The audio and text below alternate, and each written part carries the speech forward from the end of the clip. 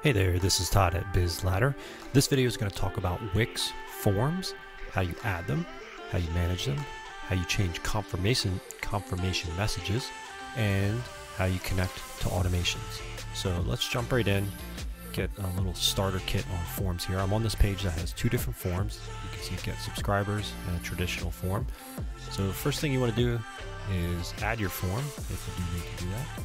So you just go add. Of course, this is Wix Editor, not Editor X, so that will be similar. Contact forms, and then you've got all kinds of different forms that you can add here. And most of these have a similar follow-up in terms of settings and confirmation messages and use in automations. So we'll just jump right into the two forms I already have added.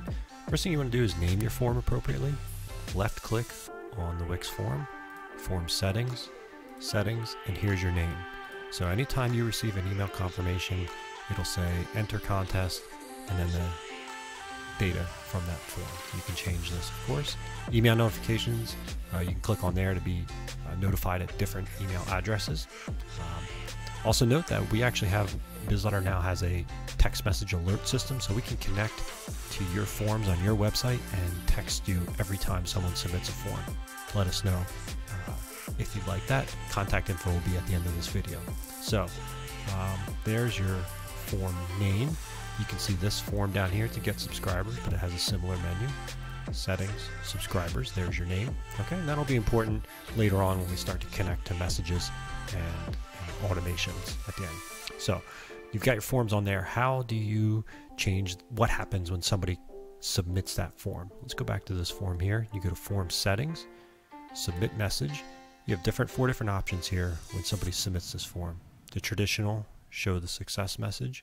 You can send them to a site page. That's great if you have a conversion event and you want to measure that event in Google Tag Manager or some advertising that you're doing. You can link to an external URL and show a link to download a file.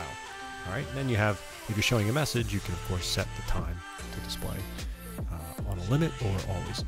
You can change your message here. A little side note, you can actually edit this text here as well and change the text settings and formatting of that message to style it however you'd like. Okay, so that's pretty simple at this stage. Right now, let's take it up to the next level.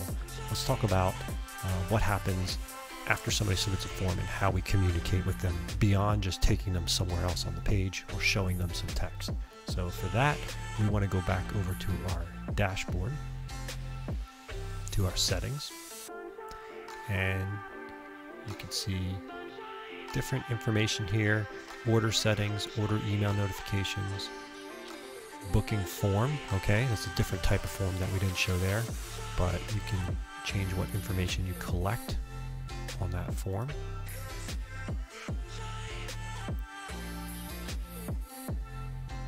And communications, right? What happened, notifications, how you customize your outbound emails. So this is all related to this next step here, and that's automations. You want to go over to CRM tools, automations, and let's pretend we're adding a new automation here. Wix forms, there you go. Click that. You can have it happen on any form or specific form, and you'll see those two names, enter contest and subscribers. So you just select one or multiple forms that are going to trigger this automation.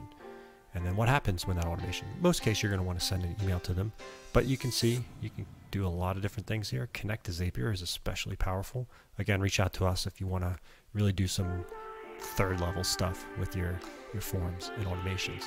And this can allow you to avoid a lot of custom code, because you're going to see we're going to run into a lot of those limitations in terms of what we would need to code out. Okay, so you're going to edit your template here, and of course at this point it's just like email marketing. You can see that.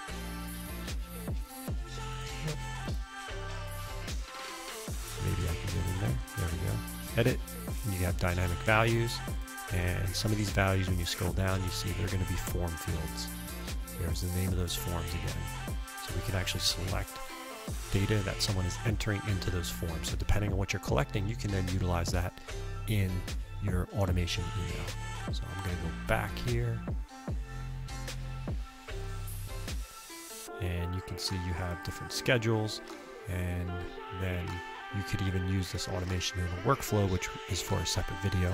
But you can start to develop a flow of communication after somebody submits that form, and not overwhelm them if you have a lot to communicate, or time things out if some things are relevant, some communications are relevant for hours or days after they submit that form.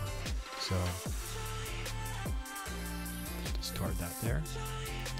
And there are your automations. Again, that was in CRM Tools, Automations. So that's your starter kit for Wix Forms and communicating with visitors after they submit your form.